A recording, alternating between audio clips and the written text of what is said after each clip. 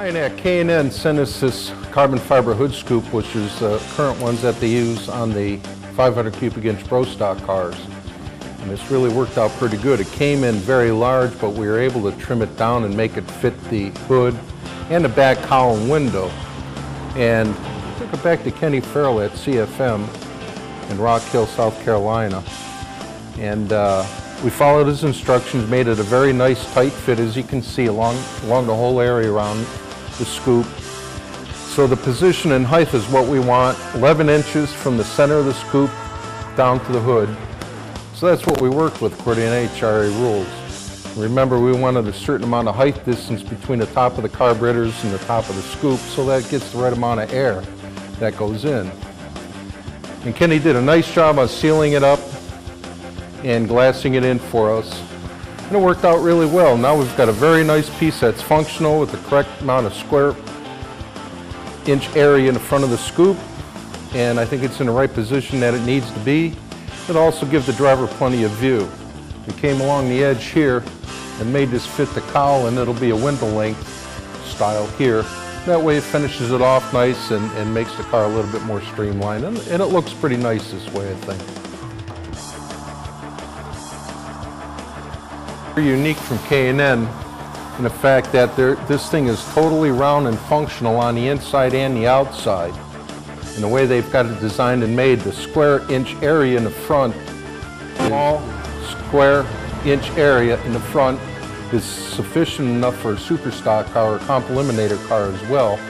And the side of this thing is actually streamlined and slipstreamed quite nicely. It's not a flat side like you see a lot of scoops. This thing is very round and very sculpted very nicely. So we were able to use that and incorporate it into the car. We left a little area along here, and once we get the hood zeused into place and laid out where it needs to be, we'll finish the trim area around the cowl here so it's not right up against it. We'll leave a nice 1/8 inch fit around here and around the windshield, because the windshield's not flat, it actually has a round taper. I've got it pretty close, but there's enough there for a final fit and final finish before it goes on in our auto body. I'm Kenny Farrell. I'm the owner of Carbon Fiber Manufacturing. We're an advanced composites company that produces parts for aviation and motorsports. The process is not very difficult, but it's kind of tedious. And to start with, we actually have to have a good plug, is what we call it, which is an actual part to reproduce. And we start off with like a hood, an original hood, as what you guys provided, and then we have to make it nice. Any flaws that are in the part in the plug are going to show up in the mold, which in return will show up in the new part. So it's best to do all the body work first and on the plug and get it all slick, real nice, and then we will take it from there and seal it with an epoxy type sealer, something that's compatible with our mold process, and then we'll work on releasing it. And to release it, we use chemicals. It's probably an 8-stage process where we will we'll wipe the chemicals on, wipe them off, do it about 8 times to get it to where it's slick enough that the tooling coat that we put on and the tooling composite does not stick to the... Yeah, it was under 10 pounds for the hood and the scoop put together. The scoops that we make are around 2.5 pounds for that style of scoop. The heaviest type scoop that we have is done in that fashion is about 3 pounds. So we've gotten them down to a real lightweight consistency now, and still very strong. We're building them in a monocoque construction form to where the hood by itself and the scoop by itself are not real stiff, but when you put it together with the hood and with the scoop pan installed inside of it, it makes a real stiff piece that will handle the mile per hour.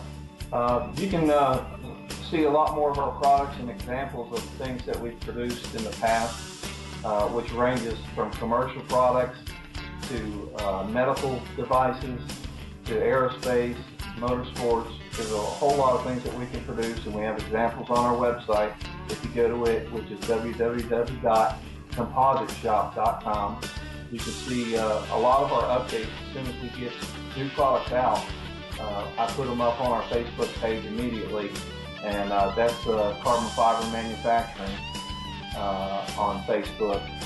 And you can also see me at Kenny Farrell on Facebook and get updates also.